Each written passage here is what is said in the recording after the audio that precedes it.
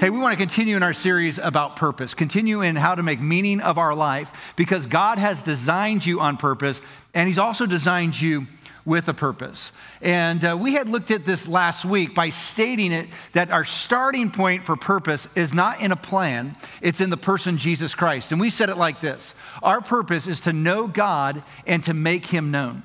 And if you want to really start to know your purpose, you start by knowing who God is through Jesus Christ. You start right there in this baptistry. By losing yourself, you're going to find yourself. See, Colossians sets it up like this, and it says, for everything, absolutely everything, above and below, visible and invisible, everything got started in him, Jesus, and finds its purpose in him. And if you're trying to discover purpose outside of knowing God through Jesus Christ, you're never going to truly find that meaning and that purpose in life. Because purpose is not a plan, purpose is a person.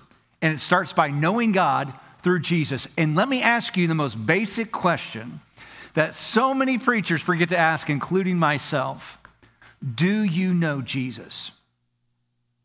Do you know Jesus? Because knowing Jesus means to make him the Savior of your soul. He's died for you so that you can have life eternal, but beyond that, your sins can be forgiven and you can have a relationship with God.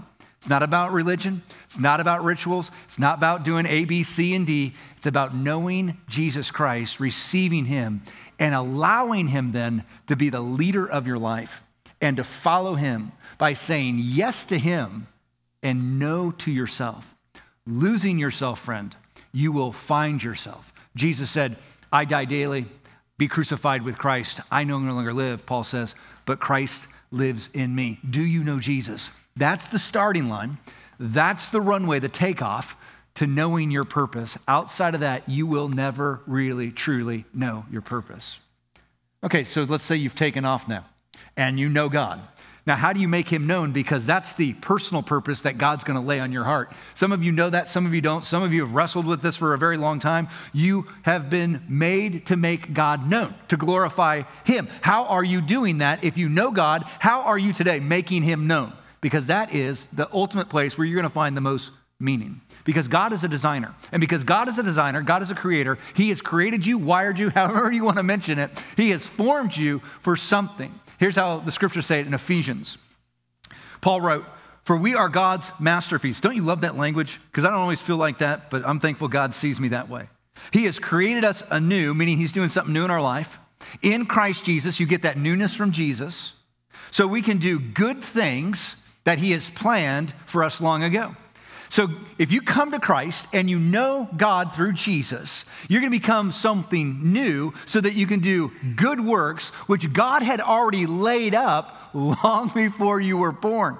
And when you start hitting those triggers and you start getting to those waypoints and navigating your life there, you are going to find incredible meaning and purpose in your life because God has plans for your life. You've ever thought about that? God has plans for your life, and friend, they are better than the plans that you're creating right now for your own life. As a matter of fact, your better days are actually ahead of you. They're not behind you because that's who our God is. Here's how Jeremiah, the prophet, was told this by God himself. He says, for I know the plans I have for you, declares the Lord. Listen to this. Plans to prosper you and not to harm you. Plans to give you hope in the future. Now let's just look through this because I know you probably have this somewhere in your home. You've seen this on a pillow or some kind of Afghan, or you've seen this on a plaque somewhere. This is such a famous piece of scripture, but so many of us have not put this in practical application. We hear that word prosper and all of a sudden we think of being successful with our finances, being successful with some kind of profit in our life. But really that word prosper has to do with peace. Not just peace of conflict, but peace from within. Friend, did you know that you can have conflict around you, but peace inside of you? But do you know where that comes? That doesn't come from what the world offers. That comes when you start with Jesus and you get to know God. You can have peace that surpasses all understanding, and you can be prosperous then because you will be at peace. And it goes beyond just having peace with God and peace within. It's a peace of knowing that you are doing the right thing. It's about completion, that word is. Peace and completion. Then it goes on to say not to harm you. God's not looking for evil for your life. There's some myths out there. Some of you have this myth that God is making your purpose hard to find.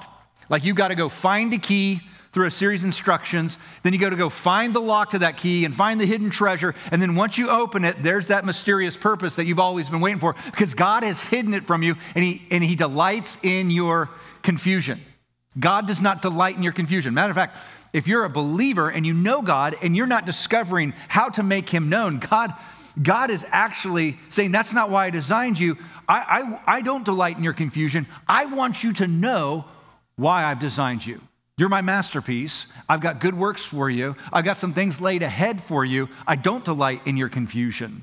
Purpose is not hard to find. As a matter of fact, he says, I'm here to prosper you, not to bring evil, not here to harm you. He goes on to say, I've given you plans for hope and a future. I love that line, hope and future, because what that's saying is that God has more waiting for you than what you had behind you, that you are made for more, that there's more in store for you when you know God and you start to make him known. So let me say it like this. Whether you're starting off in life, whether you're established in life, or whether you're trying to finish well in life right now, you got it? You're not too young. You're not too broken. You're not too busy. You're not too old for God to give you that purpose and to run with that purpose to the very ends of your life. Come to know who Jesus is. Meet with God and start now living for God by making him known. Your personal purpose is to make him known. Now, here's the waypoint that I'm talking about, that make him known side of it. You're going to have to allow God to do something in you. And when you allow God to do something in you, he's going to do something through you. And you're going to feel that meaning and that purpose. But here's how you get there. Romans chapter 12, let's look at verses 1 through 3. This is an important scripture as it relates to our personal purpose. Now, our general purpose is for all men to know God and to glorify him. But how are you making him known? How are you glorifying God? How are you making him known in your world? That's going to look different for all of us. And Romans chapter 12, verse 1 and 3 tells us how to get this done.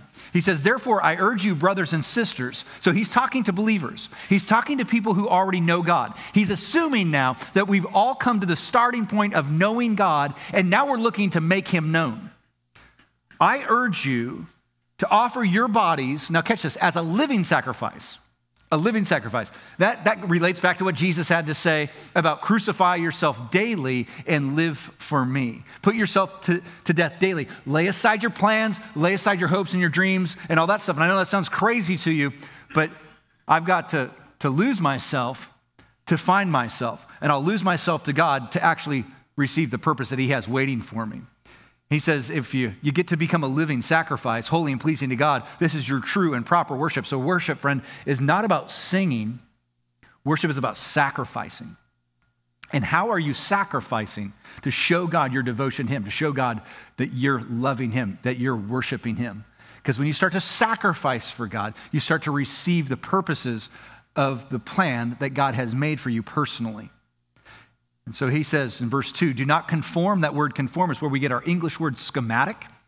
So do not live to the plan, to the pattern of this world. I love that. Don't live to the schematic design that the world is offering, but be transformed. That's where we get our English word metamorphosis, that something incredibly has changed, miraculously almost, divinely almost, like the caterpillar to a butterfly. That is a near miraculous change from those two different things. And God's telling us that comes when you receive him, you leave the patterns of the world behind, and you receive Jesus, and God will do the metamorphosis.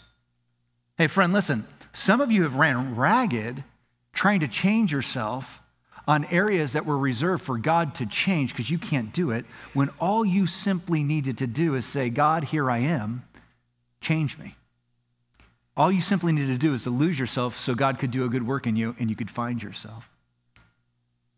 Continues on, by the renewing of your mind. So don't conform to the patterns of the world. Be transformed, metamorphosized by the renewing of your mind. Then you will be able to test and approve what God's will is. Don't you all want to know God's will is for your life?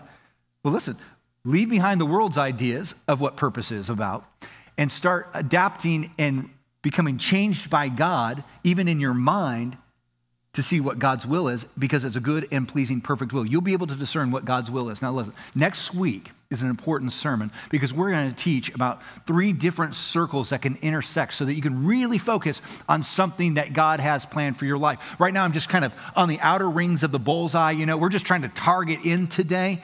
But a lot of us have these transportation questions like, where are we and how do we get there in life? When God says, no, it's not to be obsessed with the transportation questions, it's to be obsessed with the transformative questions. God, who am I becoming?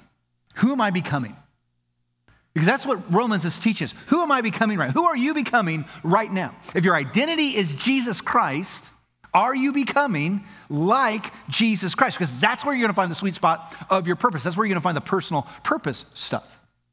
Let me define it like this on the screen. The world's way is about what you do. God's way is about who you are. The world is saying, what are you going to do with your life? What are you going to become with your life? God is more interested in who you're becoming right now.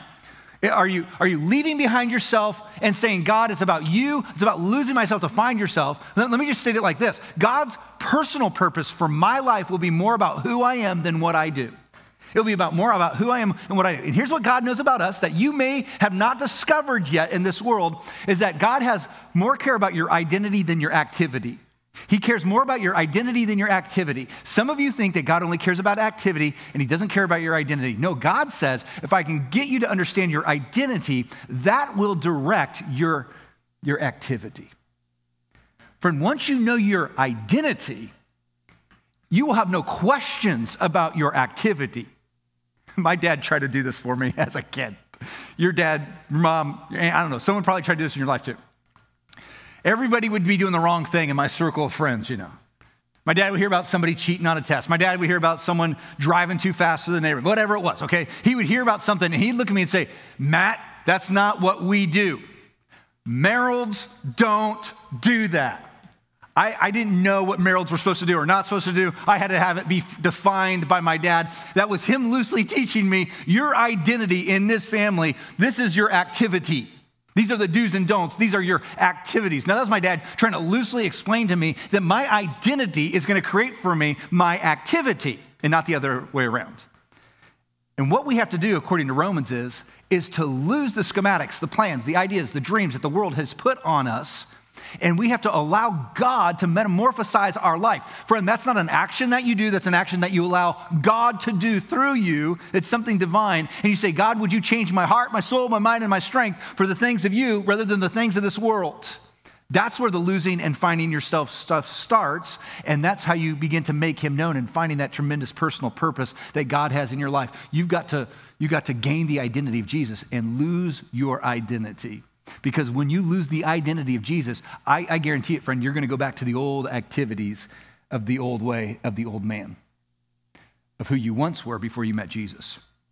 Can I explain to you, maybe more practical? Jesus made it practical. I'll make it practical for you. Jesus made it practical in a story in Luke 15. It's a story of lost things, a lost coin, a lost sheep, and a lost boy. And many times we talk about the grace and mercy that exists in that story as God receives lost things back, and that is so true. But in the story of the parable of the lost son or the prodigal son in Luke 15, it's not a story just of lostness. It's a story of the loss of identity of this child. What does the boy do?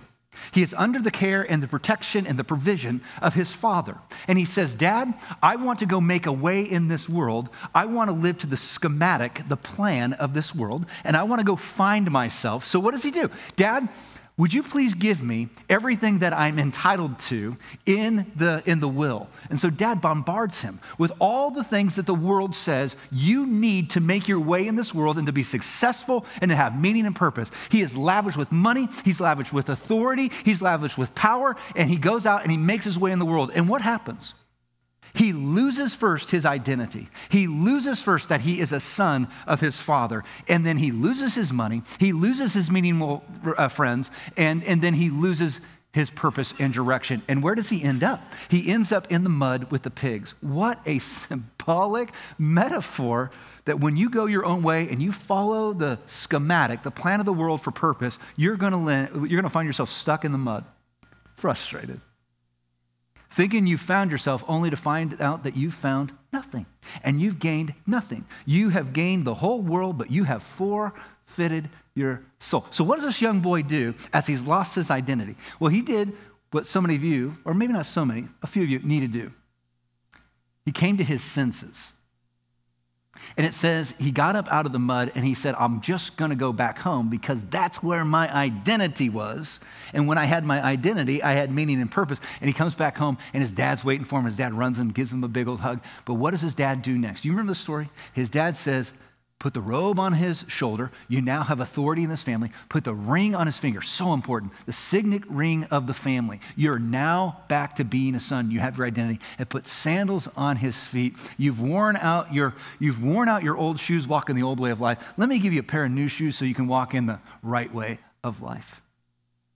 And that story is not just about God's grace and mercy and welcoming back sinners. That story is about someone who said, I'm going to go search the world over for my own identity, find my own meaning and purpose, and when I didn't find it, I'm going to come home to God because that's where real identity is found. Some of you need to come back to God and find the real identity because you're stuck in the mud and you're frustrated with it. And you need to come back and you need to just receive who you are in Christ Jesus. Your identity is, and your activity is. You are in Christ. Therefore, godly people oftentimes do godly things. And your identity will determine your activity. Friend, life is not about finding yourself. It's about finding God. That's what it's about. And once you've found God, is recognizing, here's who I am in God, and here's who I am made for and made to do. And what you're made to do is to make God known. And sometimes we just lose track of our identity. There's a lot of us in this room. I mean, isn't that right now the crisis of our culture in the United States? We are losing our identity. We have male, female, and then we have, how many other genders are there now? I don't know. I'm losing track of all this.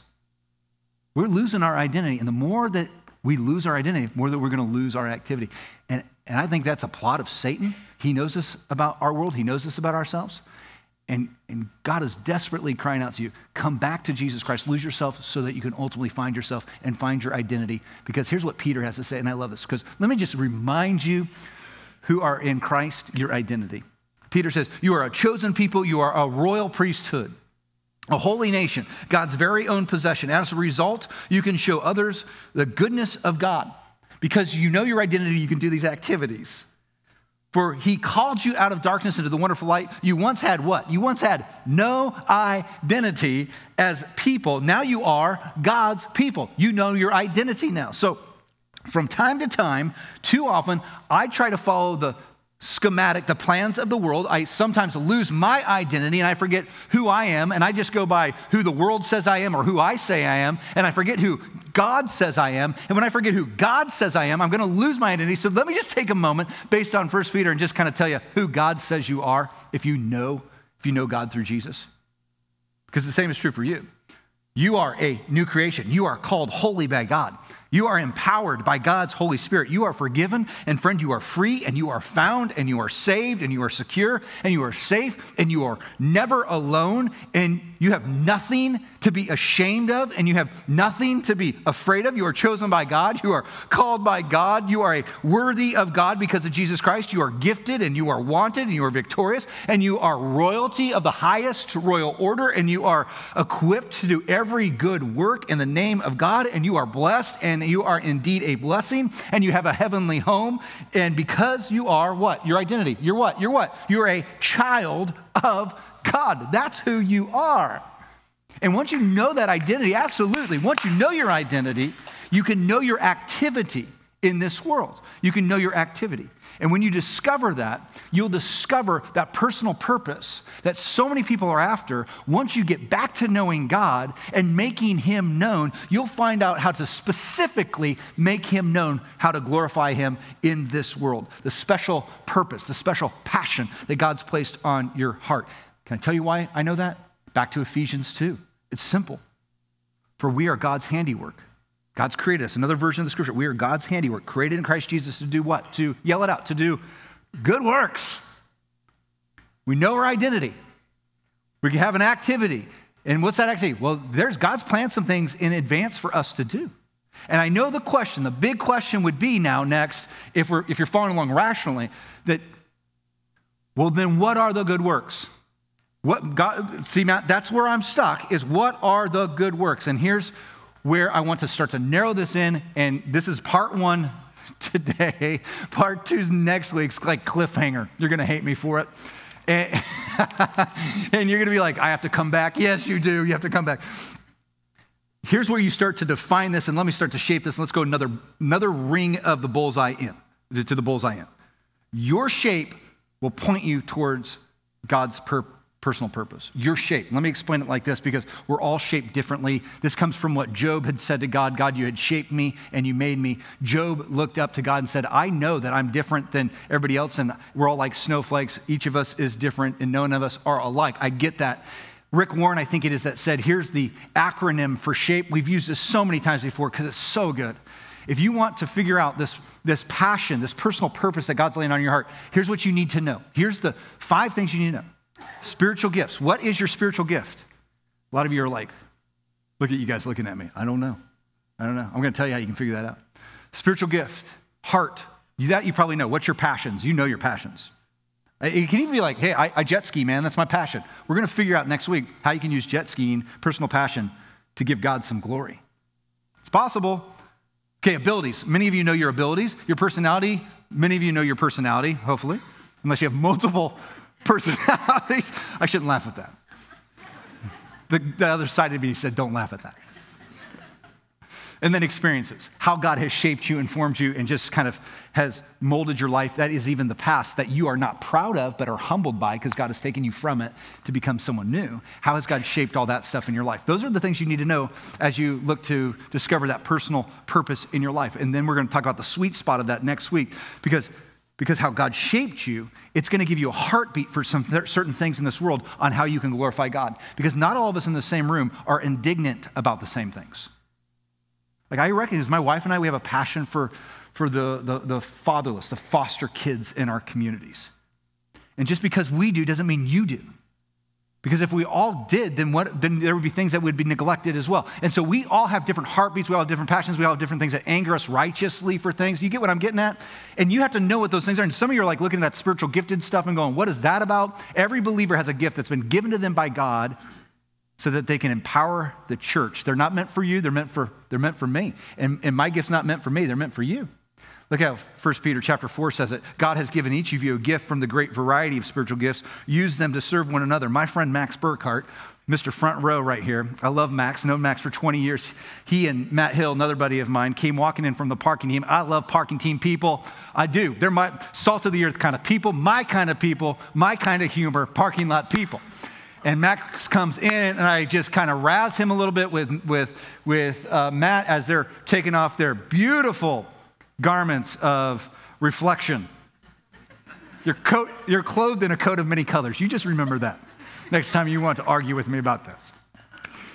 And Max looks at me and he says, well, you couldn't do your job without us. And I said, you are right. You park them and I preach to them. That's the way this works.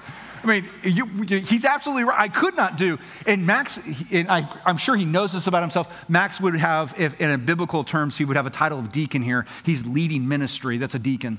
And Max has the gifts of help. You believe that?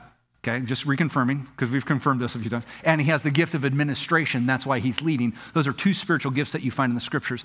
You're saying to yourself, I don't know that about myself. You maybe have never confirmed it in you because you haven't been around enough Christians to confirm it. Or 2, you've never discovered this about yourself because you've never gone to Discover Bethany. Because you're like another friend of mine who sat here and said, why do I need to go to that? I already know everything there is to know about Bethany. And I said, oh, but there's so much more. And he discovered, oh, you're right. I discovered my spiritual gifts, and I also discovered new friends. That's what you find at Discover Bethany. Because if you just go to Connection Central and you tell those folks, hey, I want to be a part of the next Discover Bethany, they're going to lead you to, more than likely, what your spiritual giftedness is and how you can best serve in the church and really find that place of passion that God's laid on your heart. You see, the avenues are there. Purpose is not hard to find. Some of us are just not willing to step into it. And so I want to just close by this point. Saying yes to God daily is the fastest way to discover your personal purpose. This is the way it works. Okay, I know I'm going to stomp on some toes, and I get it. There are so many things that you don't need to pray about that you use, can I pray about this, as a way to say no. so you can say no later? Honestly, do you really need to pray about if you should go to Discover Bethany or not? When you know your identity, you should know your activity. Do you really need to pray about if you should help your coworker move in to their new home? When you know your identity, come on, man, just wear the WWJD bracelet again. You know your activity. Do you really need to pray about if you should serve somewhere that God seems to be like kind of prodding you to serve in the church? It might even be the nursery. When you know your identity, and you know your activity, do you really need to pray about, should we join a small group, sweetheart? Well, let's pray about it. No. When you know your identity, you know your activity. Maybe we should do this thing called Rooted. It's like kind of the next level of small groups. It's not, but that's how it's kind of been told. It's not. Should we mature in our faith? That's really the question you're asking. Should we mature in our faith? When you know your identity, you know your activity. I don't need to pray over this. What would Jesus do right now? Should I help this person on the side of the road? Well, I don't know. Let's pray about it. No. When you know are you catching it? You know your activity. You see, I didn't discover this until I was 17 years old. Some of you are discovering this right now. I had a pastor look at me and say, you need to start saying yes to God more instead of no. And he referred me to 1 Samuel chapter 3. It's a story where a young boy named Samuel, who becomes a great prophet of God, is told by his spiritual mentor, Eli. Let me just read it to you. So Eli said to Samuel, go lie down again. God had been calling him. And if someone calls to you again, say, what's the response? Yes, Lord, your servant is listening. And I had a pastor at my junior year of high school say, you need to start saying yes, Lord, more instead of no, Lord. Because he discovered about my life that I was just creeping by in church and trying to do the bare minimum like I did in school and like I had been doing in life. He said, you need to say yes, yes, Lord. And when I discovered to say yes, Lord, more often in my life, I got to define what my purpose was because I got to see the things that I was good at and the things I wasn't good at. And so many of you have said no, Lord, to so many things that you don't even know what it is that God could be shaping you up to do. Like I said yes when I was a kid to be in the nursery. I said yes to the parking team. I said yes to making coffee. I said yes to running slides. I said yes to ushering. I said yes to teaching 6th grade boys as a junior in high school. I said yes to going and working in orphanages in Mexico over the border once a month. I said yes to all these things. And once I discovered, there's a lot of things that, man, I'm like, no way, I'm not for the orphans. I'll tell you that. I'm not going down there again. Or I might be like, I'm not going to that nursery again. Or you know what? That parking crew, those guys are too rough. I can't handle you guys. I found out of all the things that I said yes to, teaching 6th grade boys, though I didn't think it was a passion, and it's not, wow, I found a whole lot of purpose. I had that 6th grade teacher who I taught with look at me and say, you're really good at this. And I think you need to preach somewhere. And so he gave me an opportunity to preach in our youth group, and then that led to another thing that I got to preach at. And even though my passion, you may not know this, my passion is not preaching, it became my purpose, and it makes so much meaning to me, but beyond just preaching. And then one day, after saying all yes to all this stuff and the little things, we all want God to have this booming voice to us, but that's not how God speaks. God speaks in the whispers. He spoke in a whisper to Elijah, spoke in a whisper to Zechariah, spoke in a whisper to Ananias when he had to go baptize Paul. He'll speak in a whisper. You all want a booming voice. That's not how he comes. He speaks in the whispers, and then when he has to shout at you, he really gets your attention. And one day he shouted at me, and he got my attention. And I didn't have to pray about becoming a pastor. With such a major life, I didn't have to pray about that. I knew my identity by that time, and I knew what my activity was going to be. Now, I fought that. I started out like Samuel, hey, Lord, here I am, send me. Yeah, I'll do whatever you want. He said, go to Southern Indiana. I said, no, let's not do that. You're crazy. And so my story became like Jonah in that morning where I felt like I was swallowed up and spit out on the shores of Southern Indiana. And I thought, what am I doing here? Why here? Because here had been my prayer since a time of being a little boy. God, give me great influence so that we can do amazing things in your name around the world. And in my arrogancy of Southern California, I never thought you could do that in a little place like Southern Indiana. Just so you're aware, my county that I grew up in has 4 million people in it. The state of Indiana has 6 million. And so I pictured this place as a little place. in a rural place. And Bethany Christian Church, are you kidding me? A church of about 80 or 100 people. Is this really where you want me? And my elders know I fought that call for 3-4 years until I finally just realized this is your identity. Embrace it. You know the activity that he's called you to do, and you're going to go wherever he sends you.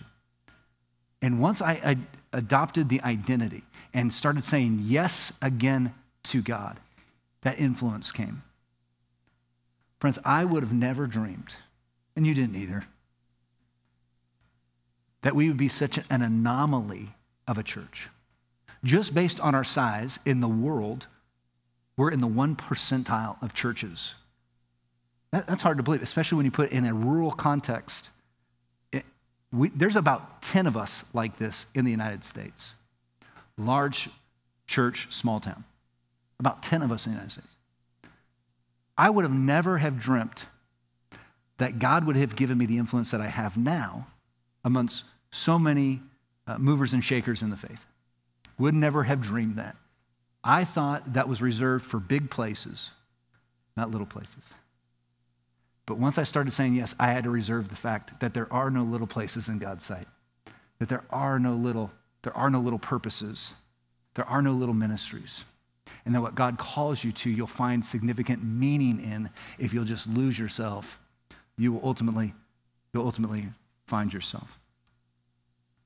And I've always prayed, give me that influence. And God arrived.